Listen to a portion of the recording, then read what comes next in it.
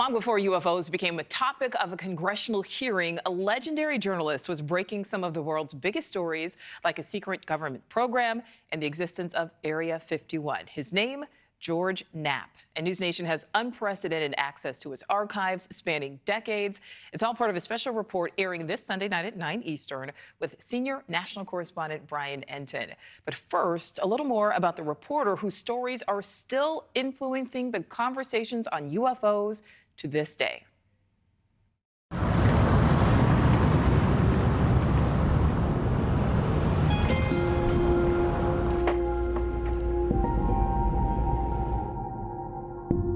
All these things that have come out over the last couple of years started right here.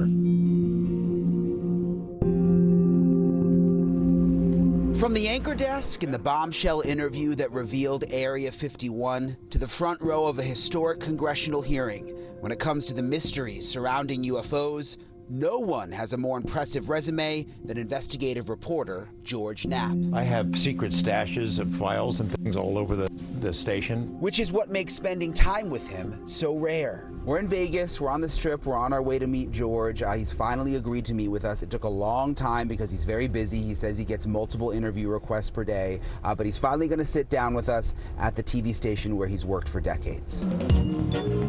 At a time when mobs ruled Sin City and local news was king, George made inroads literally everywhere. At night when I finished the cab driving shift, I'd go over to this nightclub, which was called the Oz, and all the mob guys were there. All the mob guys from the movie Casino would be there on a regular basis. But what he's most known for is this moment, which unfolded on live television. Well, there's several, actually 9 flying saucers, flying discs, that are out there of extraterrestrial origin, and they're basically being dismantled. A shocking interview that revealed the existence of Area 51. He tells me this story. The phones go crazy. I get pulled off the set and pulled into the news director's office. The general manager comes back. What the hell was that? Is this for real? What did you just do? I said, look, I don't know if it's real. I have no idea. We just wanted to do an interview, but I'm going to find out.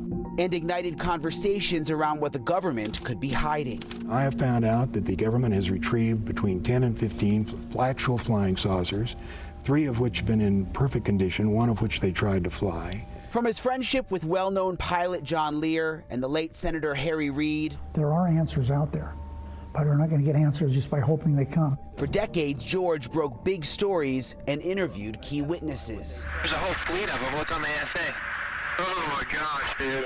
Wow.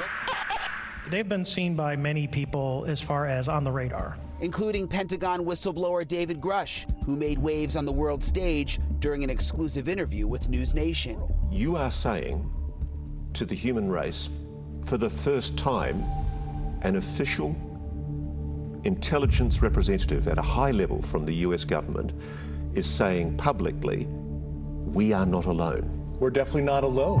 From chasing leads around Area 51 to sitting front row at the most talked about congressional hearing in years, George is not done yet. I've always approached it as a news story. I don't know what to believe even now. I think it is a hugely significant moment, and I never thought I would see it in my lifetime. Well, join us Sunday for a special edition of NewsNation. You will hear some of the secrets that George Knapp held on to for years and what he knows about more potential whistleblowers. The UFO Reporter, The Files of George Knapp, this Sunday night, 9 Eastern, right here on NewsNation. Thank you for watching. Go to newsnationnow.com to find NewsNation on your television provider. And don't forget to click the red subscribe button below to get more of NewsNation's fact-driven, unbiased coverage.